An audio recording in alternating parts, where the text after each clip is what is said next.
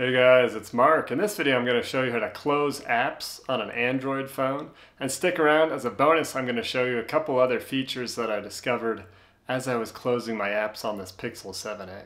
So on a Pixel 7, each phone is different, but this one I'm demonstrating here, you swipe up on the line from the bottom there.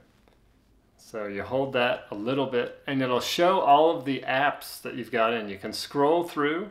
If you scroll all the way down, on the left side you can see a clear all button. You press that, it'll clear them all out, close it. You might want to do this because the apps are actually running even though you're not seeing them, draining your battery.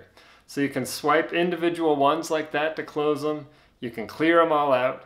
And then something that I discovered as I was going through this is you can do a split screen, which is something I didn't even know was possible. So you click on the top of the app right there, the little icon, and you can click split screen. And then it'll say tap another app to use split screen.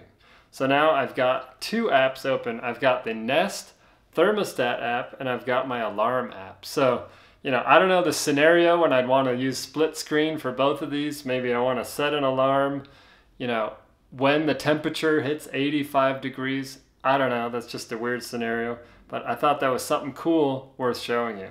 To close that, you can just swipe all the way up or down on those and you'll just select the app that you want to keep open.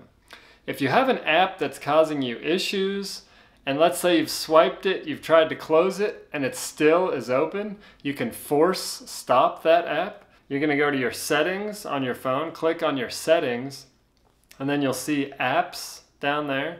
And you can find the app. I have 204 apps, but let's say you find Spotify app, for example.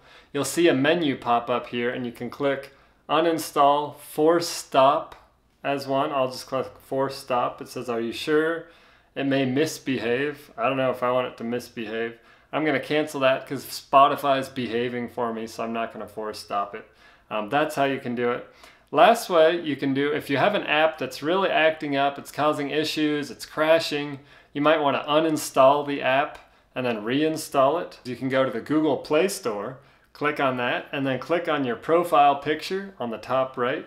Go down to Manage Apps on Device, and then click on Manage up there. You can see all the apps you've got down here. You can see more information if you expand. If you click on the box on the right there, you can just click the trash icon and that will uninstall the app from your device. So a couple ways you can do that. I hope that video was helpful for you. Each phone is different and has its nuances. Check out more information in our article and subscribe to our channel, and we'll see you again soon.